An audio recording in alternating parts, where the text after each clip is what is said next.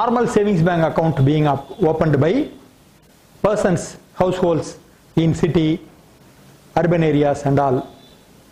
Now Reserve Bank has advised a basic savings bank account should be opened for the economically poor people. Actually this account is called a Basic Savings Bank Deposit Account, BSBD. This account was earlier called No Frill Account. When the government of India wanted financial inclusion, that is the poor people should also come into the bank, the Reserve Bank of India advised banks to open No Frill account for them.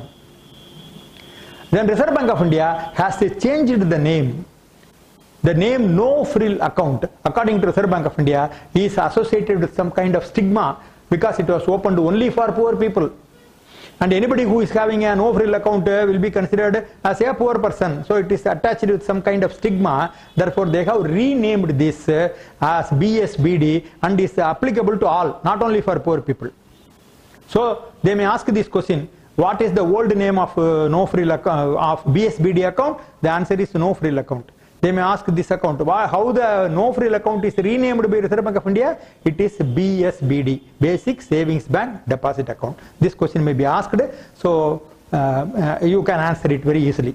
Because it is the no frill account which are now renamed by Reserve Bank of India as Basic Savings Bank Account to ensure that no stigma is attached. Now just now we saw the villain of minimum balance. Now Reserve Bank of India has very categorically told no minimum balance requirement because this is going to be opened essentially for poor people. Then no limit on the number of deposits that can be made in a month, but they have limited the number of withdrawals. There is only maximum of 4 withdrawals in a month, which is free. If the customer holds, if the account holder comes and makes the 5th withdrawal, it is for the bank to charge some amount whatever they decide. The facility of ATM card or debit card should also be provided. Free of cost, no charging.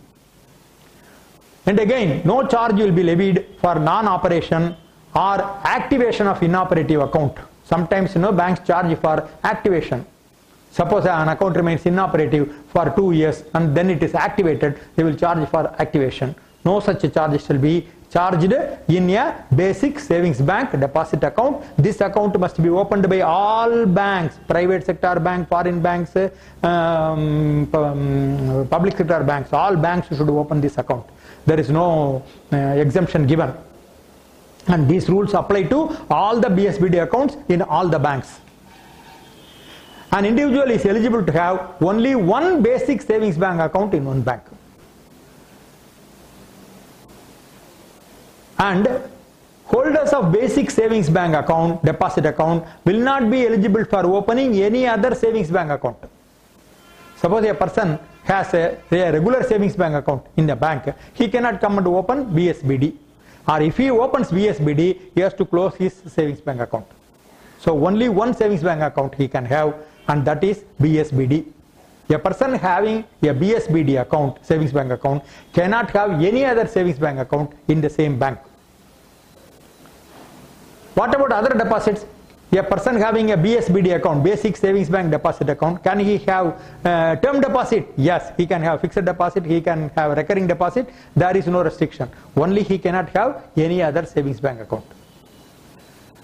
And normally, no checkbook facility is available to the Basic Savings Bank Deposit Account. It is for individual banks. Many banks have given, what I have observed is that many banks have given checkbook facility also to this account. It is left to the individual bank's wish. And another very important point is BSBD account. While the no frill account was opened only for people below poverty line, BPL people, which resulted in a stigma being attached to that account. In the case of BSBD account, this can be opened by any person. He need not be below poverty line.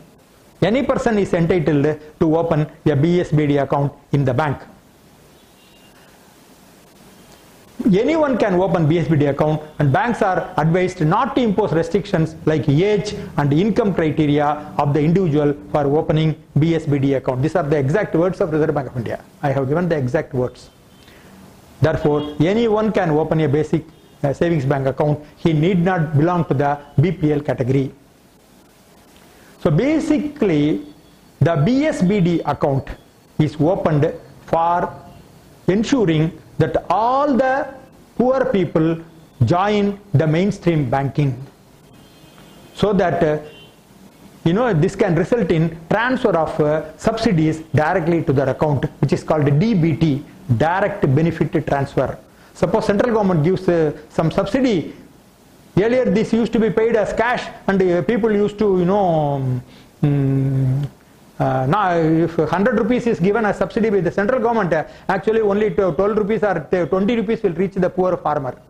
The remaining 80 rupees are eaten away on the way by the middlemen and bureaucrats and the politicians.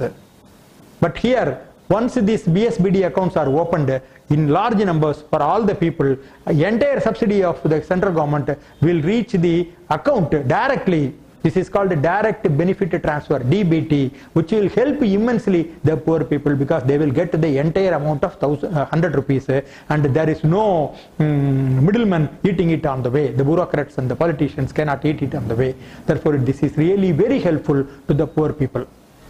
So only with this purpose, Reserve Bank of India has started the BSBD account for the poor people, and now they have made it applicable to anyone who wants to open the account, so that the stigma of this poor people account can be removed from it.